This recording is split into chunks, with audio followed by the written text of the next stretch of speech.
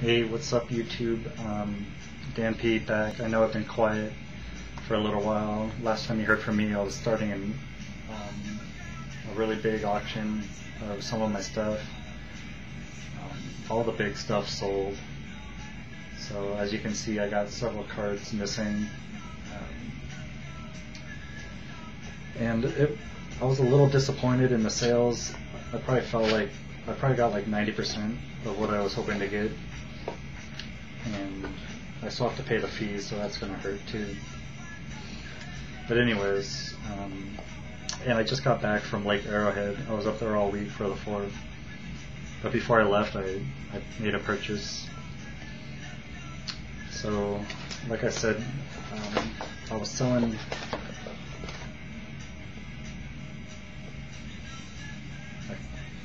maybe you know what it is if you caught a peek of that.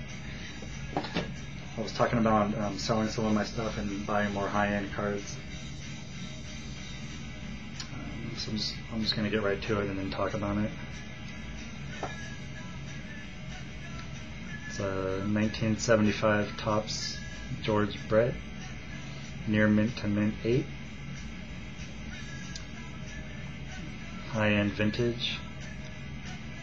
I see a lot of people throwing around the term high-end on YouTube and other places, and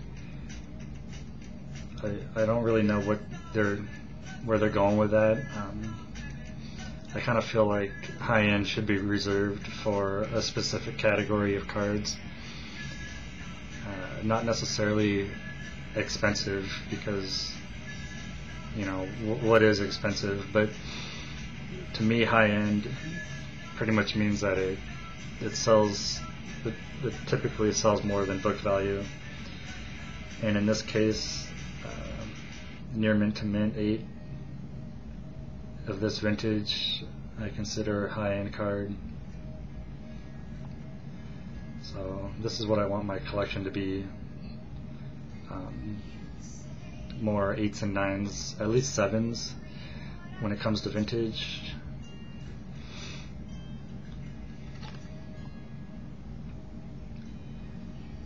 There's the back, and I already have the in my case. I'm pointing to the Robin Yount 75 Topps. That's also an 8. So this goes well with that. Anyways,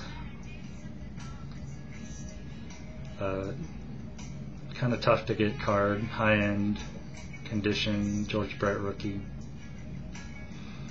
I have some more cards that I want, but in this class they're a little bit more difficult to get for the right price.